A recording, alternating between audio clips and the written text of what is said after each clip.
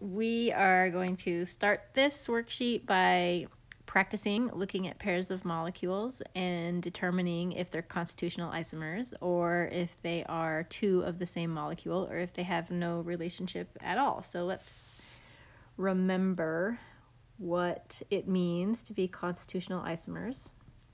They are molecules that have the same formula, but they have something different about the way the atoms are connected. The same molecule, if two molecules are the same, they're going to have the same formula and also the same type of connection. And if they have a different formula,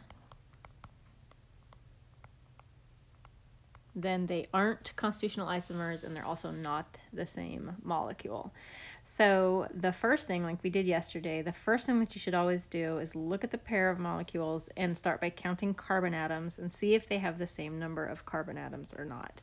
So let's practice these first ones here. There's 1, 2, 3, 4, 5, 6, 7 carbons in that first molecule. And the second one has 1, 2, 3, 4, 5, 6, 7, also has 7. Because they have the same number of carbon atoms, maybe they're constitutional isomers, maybe they're the same, or maybe they're neither if they have different number of hydrogens. So let's count up the hydrogens and see how many we have. 1, 2, 3, 4, 5, 6, 7, 8, 9, 10, 11, 12, 13, 14, 15, 16. 1, 2, 3, 4, 5, 6, 7, 8, 9, 10, 11, 12, 13, 14, 15, 16.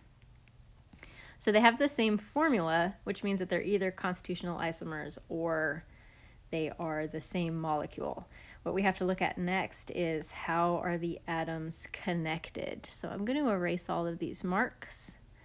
I'm going to show you a trick for helping you determine if they have the same connectivity or different connectivity.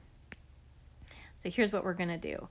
We are going to pick a carbon. Let's pick this one out here because it's easy to see, and we're going to call it carbon number 1. We're going to call this guy the same one, carbon number 1. So they both have this same carbon sticking out. And the carbon that's attached to it, let's call that carbon number 2. Let's call that guy carbon number 2. So what we're doing is seeing if we can number these identically.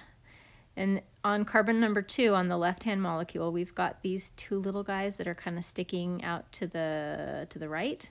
We've got a 3 and a 4. Let's go over to the right-hand molecule, and look, we also have over here a 3 and a 4.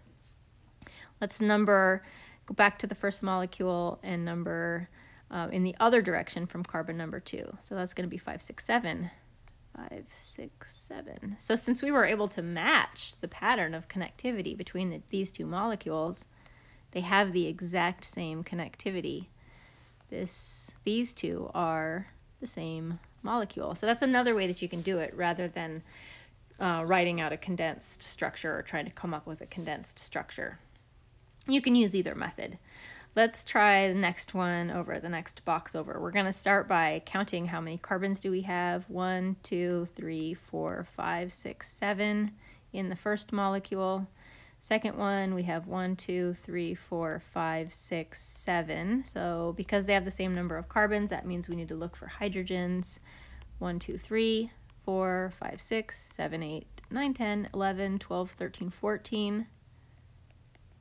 And the second molecule has 1, 2, 3, 4, 5, 6, 7, 8, 9, 10, 11, 12, 13. Oh, I lost one there. 14. H14. They also have the same formulas, which means that they are either the same molecule or they are constitutional isomers. We need to look at their connection, the pattern. Let's erase our marks.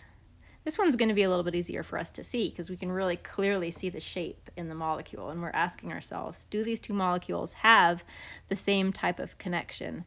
The first molecule has this 5-membered ring, and it has these 2 carbons that are attached to the ring side by side on the ring.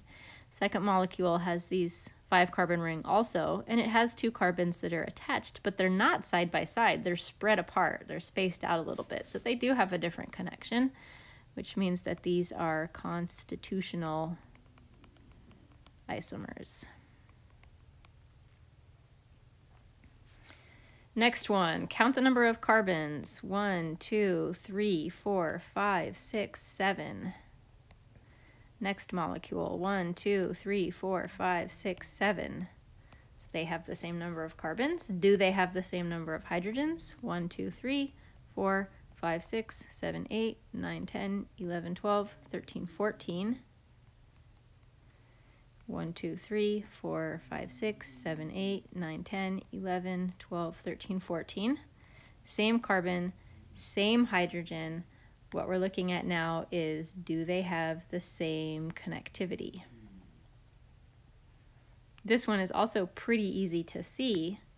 We have a 6-membered ring versus a 5-membered ring. That's a different type of connection.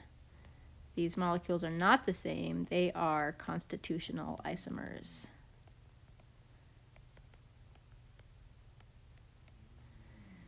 And here's our last example. Start by counting carbons. 1, 2, 3, 4, 5, 6. 1, 2, 3, 4, 5, 6. Now count hydrogens. 1, 2, 3, 4, 5, 6, 7, 8, 9, 10, 11, 12, 13, 14.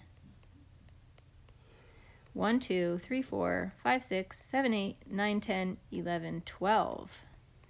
These have not the same molecular formula because they have different numbers of hydrogens. So these molecules have no relationship. We're going to say they are neither the same nor constitutional isomers.